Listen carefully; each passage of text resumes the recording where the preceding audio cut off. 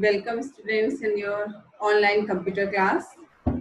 This is class 8th and as we are discussing chapter number 5, that is hyperlinks, tables and hyperlinks in HTML. This is part 2. In previous video, we have discussed about the various attributes of table tag and we have seen the programs of table tag. Now, in this chapter, we will see the attributes of tr tag, th tag and td tag. So, first attribute of these tags are these tag align attribute. Second, we will see bg color attribute, row span and column span. So dear students, the first attribute, this is the align attribute. We can use this attribute with tr tag, with th tag and even with td tag. With all these tags, we can use align attribute. This attribute specifies the horizontal alignment of the text within the cell. Value of the align attribute can be left, right or center. By default, it is left. Means if you are not using align attribute with tr, td or th, then by default, it will align the text to the left hand side. One of the example is given here. That is tr, means you are using align attribute with the tr tag. Tr align equals to center. So whatever the text you will write with the tr, complete text will align in the center of cell horizontally. So it will align the text in the horizontal. Horizontally it will align the text whether at the left, right or the center. By default align value is left. Clear students? So the next attribute is bg color. As we have used already bg color with body tag and even with the table tag. So this attribute specifies the background color of a row or a data cell. If you want to change the background color of a row or a data cell, then you can use bg color attribute. bg color, with the help of this particular attribute, you can specify the color name or the color code, hexadecimal color code or the color name. As I have given one of the example over here, bg color equals to red. Means what?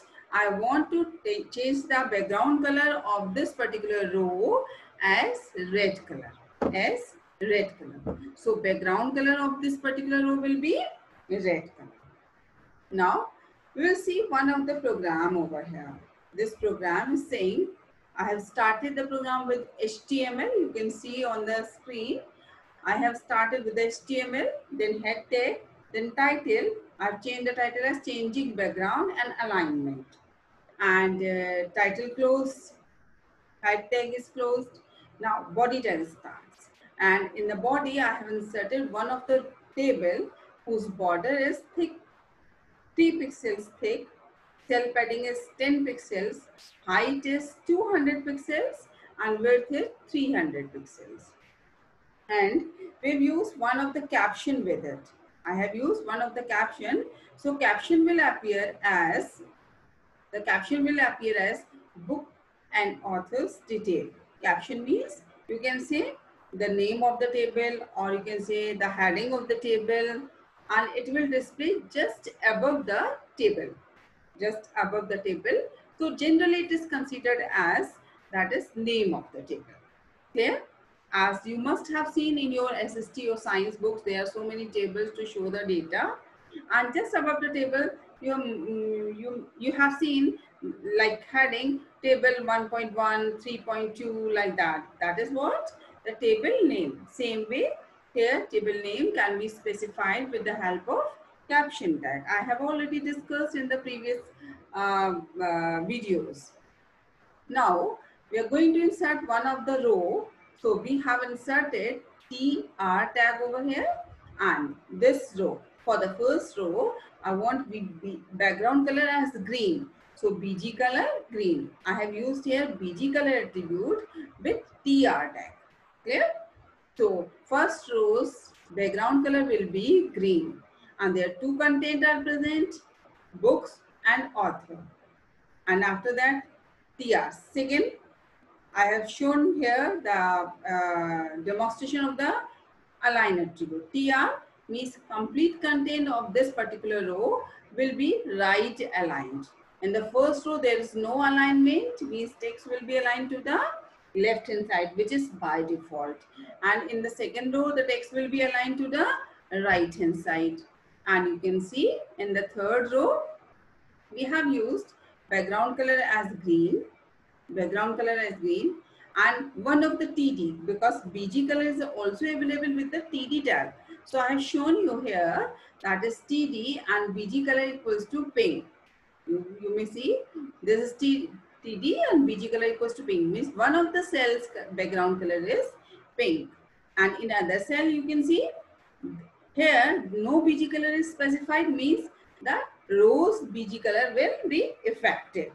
So align is center and this will be aligned for the default alignment. Default alignment means here it will show on the left hand side. So here it is the output. First row as I have written here, that is BG color green and both the content are displayed without any alignment. So they will display in the left side of the cell. You can see background color is green and the no alignments. That is why the content is appear on the left side of the cell. Now we will see second row. Second row we have set the alignment as right. No background color. So no background color and text is aligned to the right of the cell. You can see the text is aligned to the right of the cell. And the next one is background color green. In the next, background color is green. So, and for first TD, it is background color pink. You can see this is the background color pink and text alignment is left, which is default alignment. In the second, we have used alignment as center. No color specified. So which color will be effective? TR color will be effective. TR color is green over here. So you can see the green background color, but the text is aligned to the center of the cell. This is aligned to the center of the cell. So this was an example in front of you how you can use the alignment, align attribute and the BG color attribute with a with TR tag, TD tag and TH tag. Clear, students? Now, the next attribute, which is row span. Row span. This attribute specifies the number of rows a data cell should span. Means if you want to increase the height, you want to merge few of the cells, then you can use, if you want to merge few of the cells vertically, then you can use row span. And this attribute is used with the TD tag or the TH tag. As one of the example is here, TD row span equals to 3. So you can see one of the example. I have used row span equals to 2. Clear? I have used row span equals to 2. So see, I have shown the fiction with row span 2 and with the blue color. So same thing you can see here. The fiction is present over here where the row span is increased for 2 cells. Vertically 2 cells. You can see the life of pi and this particular book and the next book is present in 2 different cells. But both the cells are merged here. Vertically they are merged here so that row span is increased. So that row span is increased. The height of row is increased for that particular cell. So to merge cells vertically, we can use row span with the help of TD tag or TH tag. Another case, here in this particular row, for showing the mystery, heading this one, mystery. Again, you can see the height of row is also increased. So how we have increased it? With the help of row span. With the help of row span attributes. So here we have used the row span attribute with TD tag. You can see here 2 cells are merged together to show one of the heading as two cells are merged vertically, so we have used here row span. Clear, students? Now the next topic is here call span. Call span means when you want to merge the cells horizontally, you want to increase the width of a cell, you want to increase the span of a column, okay, for a particular cell horizontally, not vertically, horizontally. So call span attribute is used to specify the number of columns a data cell should span. You can say number of columns horizontally to be merged, or a cell should span, increase its width. So this particular attribute is used to specify the number of columns a cell should span. uh, Data set should span. This attribute can be used with the TD tag and TH tag. One of the example is here, TD call span 3. TD call span 3 means you want to span, you want to merge 3 cells horizontally, so that the span of the column will increase. So you can see here, I have used TD call span 2 and I have shown here fiction. So you can see there are two columns, first book and second is author. But these both columns are merged together so that the call span is increased here. Another way, at another place, this is also call span to show the mystery. I have written here, to show the mystery, you have merged two of the cell. For the same purpose, you have used which option? That is the to increase the call span. So this is the program to show these complete details. Now we can see this book and author detail. This is the name of the table or the heading of the table. So you can show this heading with the help of which attribute, tag, that is caption tag. So caption tag is used to show this thing. How you can change the background color of a cell? With the help of BG color. So this color is green here. So you can see I have used TR BG color green. So complete row. For this row, for the first row, background color is green over here. Next, we have shown the text, okay.